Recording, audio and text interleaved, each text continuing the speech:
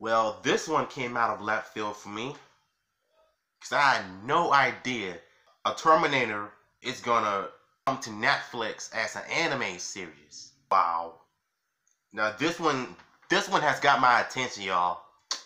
Says here the Terminator universe is back in a new Netflix anime series.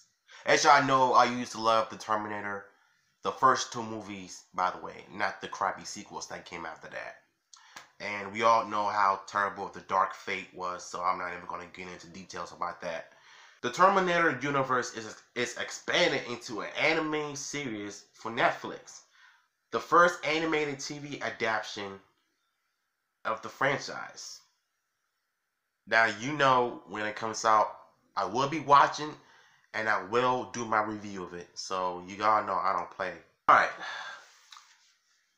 Madsen Tomlin, well, as a showrunner, Tomlin has a big few years having written projects power for Netflix as well as co-writing The Batman. In a statement announcing the project, Tomlin said, "Anyone who knows my writing knows I believe in taking big swings and going for the heart. I'm honored that Netflix and Skydance have given me the opportunity to approach Terminator in a way that breaks Okay, I'm gonna read it one more time. In a statement announcing the project, Tomlin said, "Anyone who knows my writing knows I believe in taking big swings and going for the heart.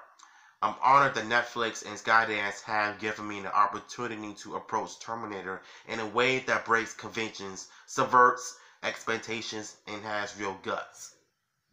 So he's basically saying that he's willing to take the bigger risk of writing something different within the anime series.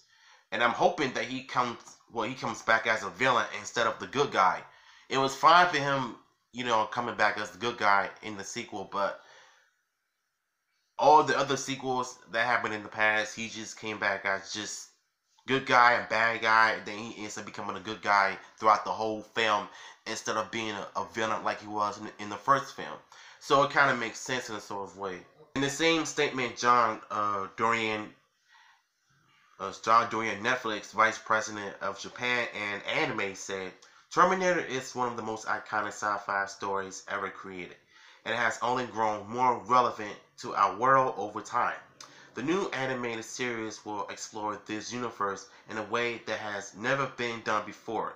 We can't wait for fans to experience this amazing new chapter in the epic battle between machines and humans." Machines and humans, huh? Man, this is like 1984 again, and I'm glad that they're doing something like this. And it kind of leads me to wonder how this anime version is going to look on Netflix. I think it's probably going to be more dark and gritty. Can't really expect some blood and gore, because knowing the Terminator franchise, I think it's going to end up happening. Especially in the first movie, that one's had tons of gore, and it makes sense. Netflix didn't announce any other details at this time, but we'll let you know as soon as we know more.